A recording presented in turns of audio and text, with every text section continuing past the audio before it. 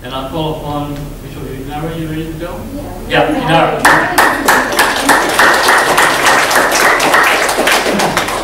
Well, first of all, I just wanted to say thanks to Purple and Robin for having me here, and I also wanted to say a special thanks to my minders, who are the most extraordinary people ever.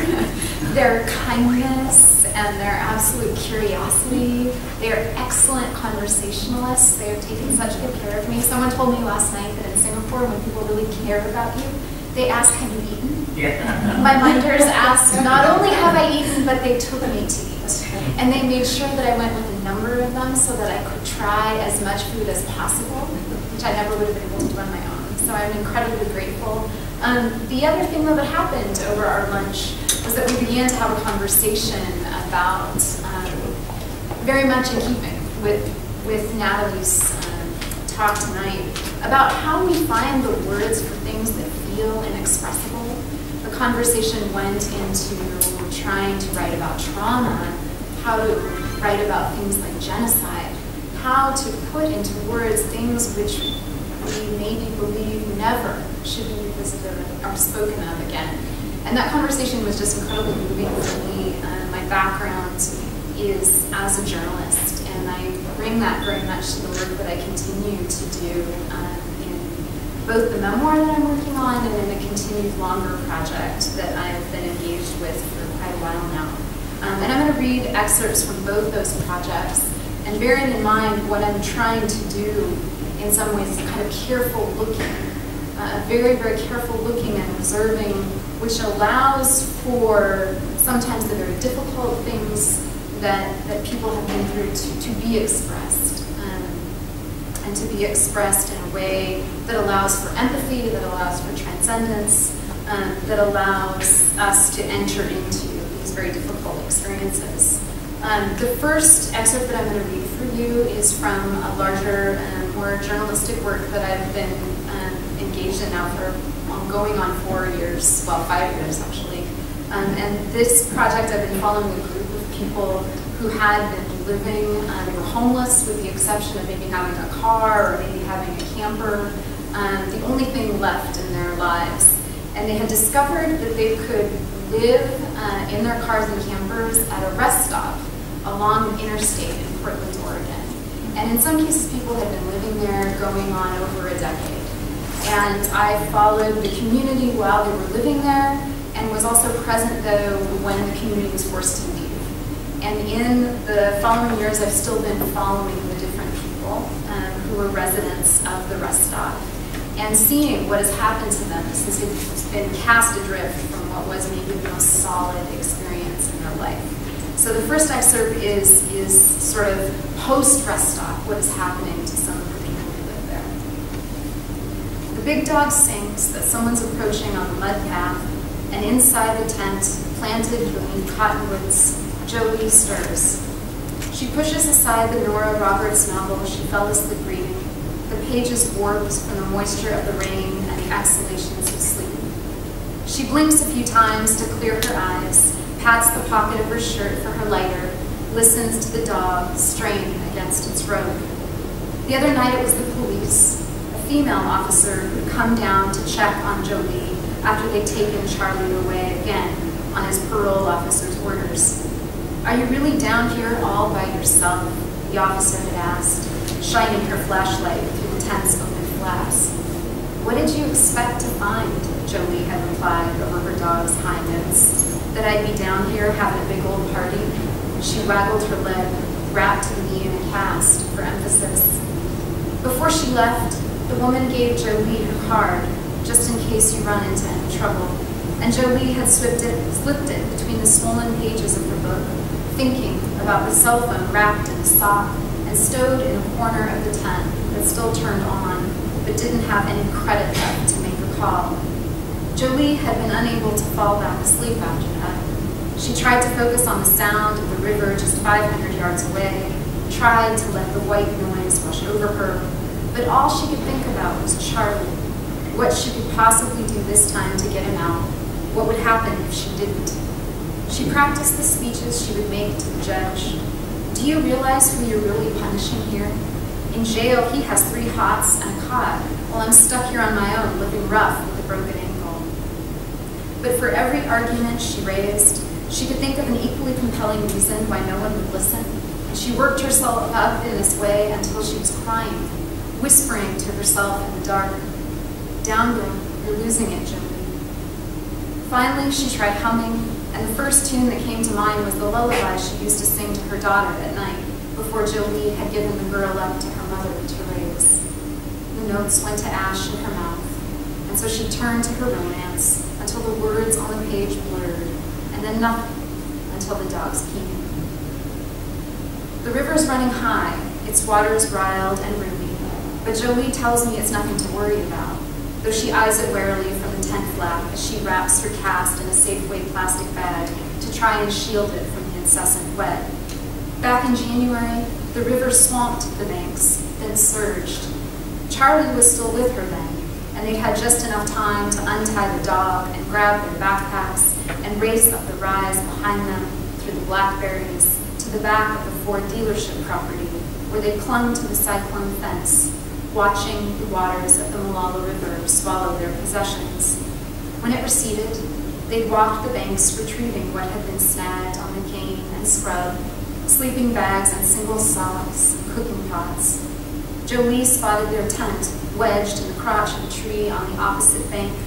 Together, they salvaged what they could, but she doesn't know what she'll do if it happens again, now that she's here alone. It's not that she hasn't learned over the years how to start over from nothing, again and again, to test the limits of her resourcefulness. When she was growing up, Jolie's dad took her with him to elk camp every year, taught her from when she was just a little girl how to survive on her own in the woods. And then he's all pissed off now that I take that knowledge and use it to live like I do, she says. But sometimes, a part of her wonders if her dad might be right. If the last 20 years with Charlie, where she's lived almost exclusively outdoors or in vehicles, with the exception of brief stints in apartments and hotels that by her reckoning totaled no more than a year, might be wearing on her emotionally and physically. People have been telling her to make a fresh break now, while Charlie's back in jail. Even Charlie's dad has told her, "He might be my son, and I think you're the best thing that's ever happened to him, but he only drags you down, Jolie." And there are days when she agrees with them all, when she thinks about how they ended up down here by the river in the first place, how Charlie took off in the van where they'd been living, hot-pissed, as Jolie puts it, after they argued over something. His license had been suspended long ago between his epilepsy and the old driving under the influence DUIs. But there he was, weaving down I-5, tossing cans of Hurricane out the window, and the cops pulled him over. Never one for subtlety, says Jolie. After the police arrested Charlie, they impounded the van. There was no way Jolie could come up with the impound fees, let alone Charlie's bail. And like that, they lost their home and all the possessions inside. After Charlie was released on probation, they moved to this site along the Molalla at the invitation of Charlie's cousin, Robbie Baker. Robbie had been camping on this section of the Molalla for years. He was free with his extra gear, shared firewood tarps and blankets. But when the flood came, it swept away everything they'd managed to build back up. Then just a few weeks later, Robbie was walking the train tracks up to Safeway to fly a sign, which is to beg for money. A friend had lent him an iPod. He never heard the train approach, an Amtrak making its daily run from Seattle to Eugene. Charlie refused to touch Robbie's tent after that, just let it stand. One day, Jolie saw 2 feral cats burrowed in the bedding inside. She stood quietly for half a breath, debating what to do, and had just made up her mind to leave when they saw her and pitched themselves into the underbrush. The incident with the van was why Charlie was still on paper, why he was supposed to check in with his parole officer every week. But when Jolie broke her ankle, he missed an appointment, and the parole officer revoked him immediately. Now he faces 18 months in prison. Jolie has no love for Charlie's PO. Jolie suspects that the woman simply wants to ease her workload by sending clients to jail at the first opportunity.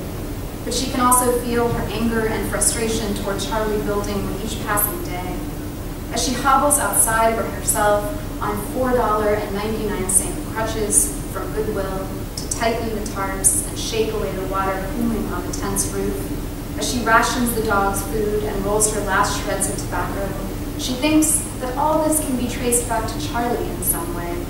And then, this morning, getting up to pee in the rain, she slipped and fell and ruined her last good pair of pants, the pair she planned to wear to Charlie's upcoming court date.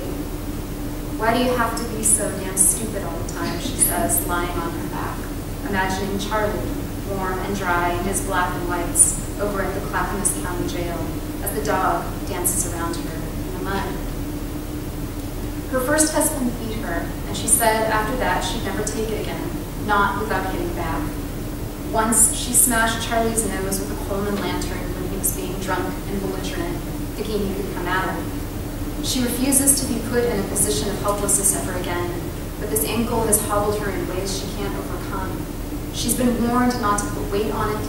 She's read the, quote, aftercare instruction sheet, end quote, from the doctor, until the print has faded from her touch.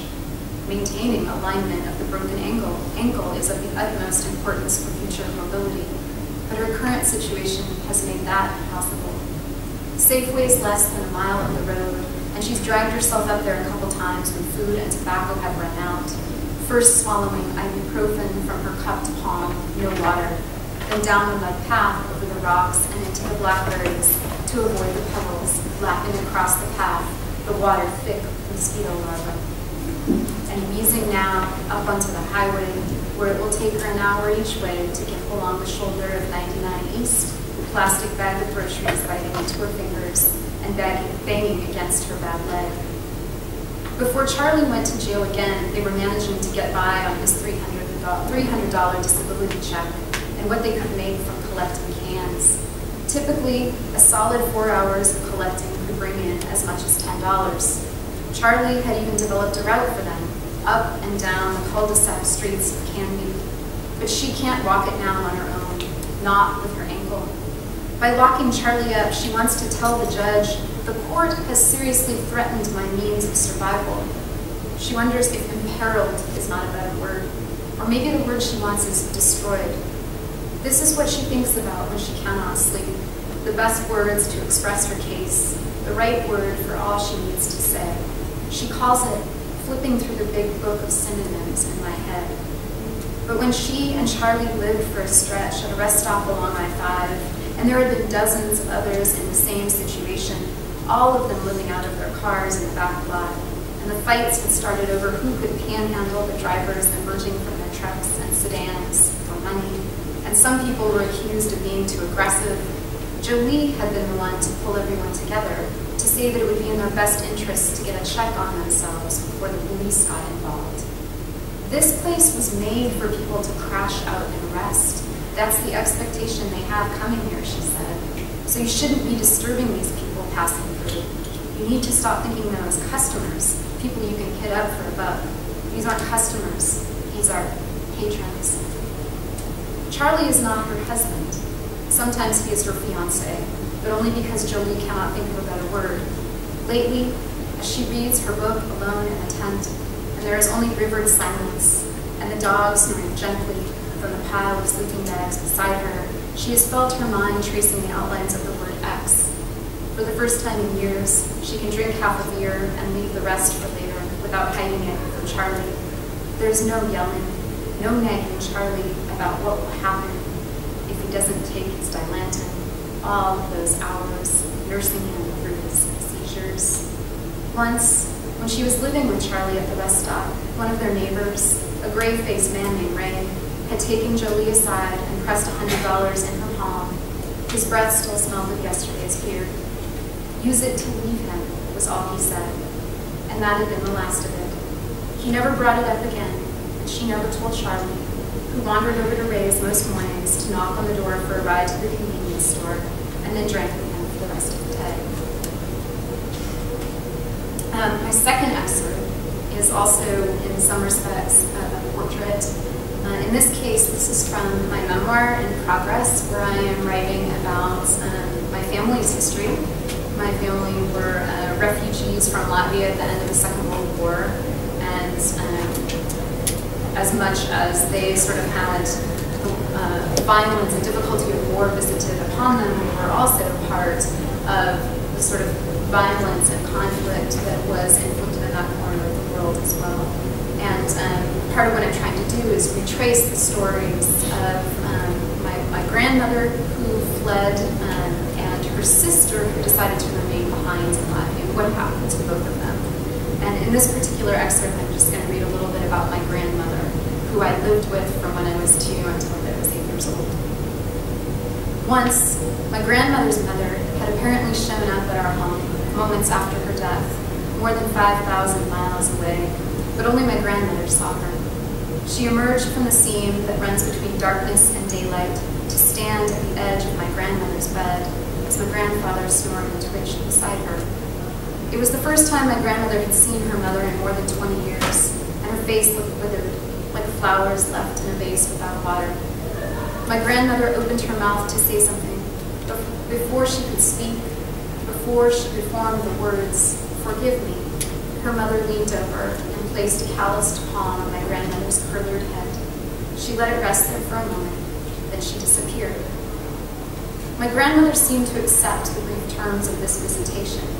She, too, had disappeared just as quickly from her family's life, though her vanishing had been the living kind, born of war and panic, the heavy trundle of red-starred tanks over cobblestone, airships swimming overhead, flames where roofs should have been, and from somewhere nearby, the sound a building makes just before it crumbles, a whoosh of air like breath released from a cracked sternum.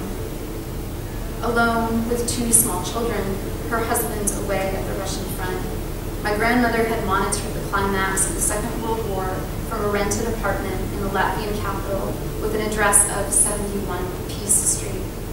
Between the firing of the bombs, she breastfed her newborn son and hoped she could remain in one place long enough for her body to heal, for the bleeding to finish. But as the glass in the windows rippled and it became clear she couldn't wait where she was any longer, she dropped diapers into a sack and tied a green and yellow scarf she'd needled with her mother's help around her shoulders. She picked up her 3-week-old son, made her 2-year-old daughter clasp her hand, and ran. There was no time to write a letter, to address it to the family who waited 3 hours to the east in the town of Golbina, in a brown shingled farmhouse where my grandmother had been born, and which she had left only a few years before, the first in her family to venture beyond its boundaries for a new life in the city. The day she left the farm, her whole family had accompanied her to the train station, still in their milking boots, and they had cried and waved at my grandmother until the train finally pulled beyond view. Now, there was no time for my grandmother to say goodbye to her mother and father and her brother and her sister. No way to tell them where she was heading, because even she had no idea. It was too late for her to do anything anymore, except to try and stay on her feet ahead of the Russian troops, thousands of them, marching behind the battle standard of the USSR, silk-screened with hammer and sickle, Latvia's flag. She left Latvia at the end of September. It was June when she finally crossed into British-occupied territory in the north of Germany, and she and the children were officially registered as displaced persons, assigned to a refugee camp erected on the outskirts of the port city of Hamburg, where she sometimes went on day passes to pick through the rubble for things to burn in the cook fire. Over the years, she lay on her pallet in the refugee camp. She clutched the family's passports and entrance papers to the U.S. and felt the transport planes rising, its wings tipped to the sea. My grandmother never stopped saying the name of the home she had lost. Tacoma, she practiced, the smell of the mills, as the smell of the mills punched through the cracks in the windows of her new home, an apartment in a downtown tenement where the volunteers from the local Lutheran family services had indicated through gentle pantomime that the family now lived. But that word had always remained unsure on her tongue. It would never sound as natural as the way she said "lemby," which she had first learned from her grandfather, a shoemaker from Golbina, who eschewed whiskers but let his eyebrows grow like cumulus clouds. This was the name her grandfather had bestowed on the 2-bedroom farmhouse he built under the shelter of 2 maple trees. There he raised his only child, a boy, who would grow up to become my grandmother's father, a man of waxed mustaches and a fine way with hops, known for the batches of ale he kept in the granary, always enough to lend to a wedding or a wake. My grandmother's mother was 10 years younger than her husband, and everyone agreed that she possessed the patience required to ret the farm's flax and spin its fibers into linen so fine and soft that it felt weightless. Yet she was also quick to snap the switch from the nearest tree if she sensed the slightest misbehavior. This was the world my grandmother was born into, where landscape was lineage, and the span of a life could be measured by all that was held within the farm's boundaries. There, she knew it was summer by the smell of fresh mown hay, fall when the saffron millcaps rose from the decay of the forest floor, spring by the storks winging overhead. Each day was organized around the rhythms and habits of the cows, and almost as soon as my grandmother and her siblings could walk, they were toddling behind the slow-hoofed cortege as it mouthed its way across the pastures, and they remained with the herd until evening, and when it was time to drive them back to their places in the barn. My grandmother spent more than a decade not knowing what had happened to her family and to the farm after she left Latvia. Even when she was finally able to reestablish contact with her relatives in Goldena, communication was sporadic, halting. How far away she felt from the days when she could sit with her family in the kitchen of the farmhouse, every sip hot tea, replaying the events of the day. Often, it was a catalog of nothing. Maybe a heifer had been born with a broken mouth. A cloud had passed overhead in the shape of a girl. The bees seemed agitated. Now, as she sat alone at her table in Tacoma, crying over the pages of the latest stilted letter, quote, "We went far away to work for a time." There was a part of my grandmother that understood she could never return to that place again. But there was also a part of my grandmother that refused to accept the idea that she could never return to that place again. In the end, my grandmother decided to try and find a way to occupy the space that bordered both realities. Until the day she could return to the farm, she would rebuild it here, board by board, through memory. At first, she did it by herself, silently setting the survey lines. She raised the sky just far enough overhead so that it felt as if you could reach up and brush your fingers against it when you lay on your back in the grass. She smoothed the fields out to the edges of the horizon and then summoned the forests dense and dark. Behind the screening branches, she placed the anthills and the badger burrows. Reluctantly, she conjured the mosquitoes and horseflies, if only for the sake of accuracy, the way they blackened the summer air. Orchard sown, she replanted the gooseberries and currants and let their rows grow unruly, vines curling back on themselves like the ends of her father's mustache.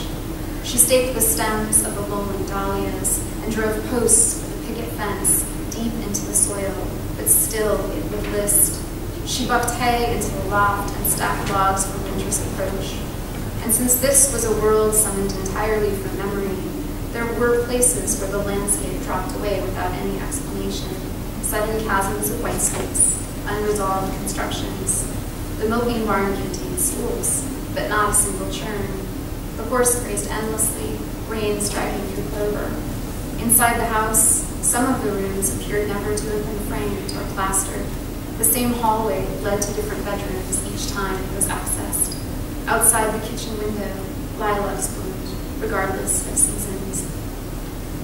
This is how I knew someone had died. My grandmother would pull out her paring knife from the kitchen drawer and head to her garden to cut calla lilies, carrying them to the funeral cupped in the hollow of her palm. This is how she soothed me back to sleep when I woke crying, the same hollow of her hand cupped against my cheek. I began living with my grandparents following the collapse of my parents' marriage, a bitter coming undone that had left them both emotionally incapable of caring for me. In my mother's case, it was also a legal ruling, her parental rights clipped, like the front end of a stranger's car she met with her own in a haze of drink. Custody was awarded exclusively to my father, the infant my grandmother had delivered as the bombs rained down on Riga. But my father, for his part, was lost deep in his own anger and sorrow and silence. 5 years home from Vietnam, and he remained as tightly locked inside himself as the day he returned, just as he had seen his own father do a quarter of a century earlier. My father's not speaking was much quieter than my grandfather's, not so much a refusal as a ceding to paralysis. He simply stopped being. And so my grandparents made a place for me in their home while he tried to return to himself. Where once I had known only one word for mother, now there were two. My grandmother was the one who took me to the backyard and showed me how to find the sweetest raspberries hidden in the shade of the leaves.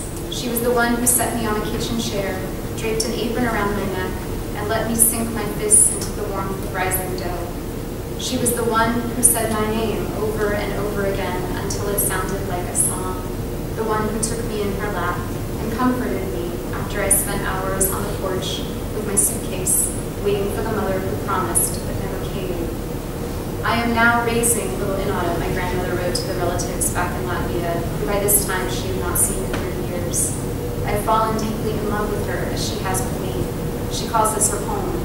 But at night sometimes she jumps up screaming, I want my daddy, where is my daddy? Not once has she called out for her mother. We speak Latvian at home, and she understands everything. She's enthralled with books, and I read aloud to her from titles meant for older children, Hansel and Gretel, Snow White. Sometimes she sits alone with piles of books and reads by herself. We have no neighbors with children she can play with, but maybe it's not so important yet. She turns just 3 in December. When she first came into my care, Inara was so terribly anxious and disturbed. It's required real effort to bring this little child to this place of calm. And 2 years later, she wrote, Inara's mother comes to get her for visits only now and again. Mostly she does not seem to have time for the girl. What she did not share in her letters, but instead documented in a small spiral notebook that I would not find until years after the death. Once I came home from one of those rare visits with a burn on my face in the shape of a lit cigarette. For as long as she lived, my grandmother never spoke to me about my mother, about what she did or did not do, what had happened or not happened in my earliest years, that I would need to be taken from her. And I never asked, as if I agreed that this was something that should not be given voice. In the region of Latvia where my grandmother was raised, there are people who believe even to this day that the right words, spoken in the right combination, are a way of resurrecting what has been lost. Or, as an old man once asked me, did I know that there were times when words could be more than words? It's true, he insisted. Words can become as real as anything we see with our eyes or feel with our hands. I saw a man put out a fire using only words. The house was engulfed and they'd run out of water, but then he arrived and he walked in circles around the house, very calm, one way then another, repeating something into the flames. This was how my grandmother sounded when she spoke to me of her former home, the farm she had rebuilt from memory, like someone who believed that the structure of it could be protected, even saved through her telling. We might be standing at the edge of my grandparents' property, which abutted a city salvage yard, feeding scraps of paper to the burn barrel. Then the wind would start, rattling the leaves of the nearby birch, and in its chatter, my grandmother would hear the voices of the trees she had once moved through every day. Do you hear it? She asked, urging me to follow her deep into the black and white thickets of her memories. This is what it sounds like when they speak. Or maybe one morning we would wait to snow, and as we looked out the window together, she would remake its falling with her words until it became the hip-high drifts that sucked at the hooves of the draft horse, now harnessed to a sleigh upon which my grandmother's family rode, their laps weighted with blankets and furs. She led me to the nest in the grass where she hid with her little brother from her mother's calls, let me peer into the cradle of her baby sister, born when my grandmother was 15. She revealed to me the location of the chest in which she had concealed love letters from a boy she thought she would marry before my grandfather. And sometimes, I suspected, I could hear the drawer scraping open inside her, as if she were pulling out the letters to reread them. Each time she showed me something, it filled in a new location on the map of the property I now carried within me, until I began to think I knew my way back on my own. Thank you.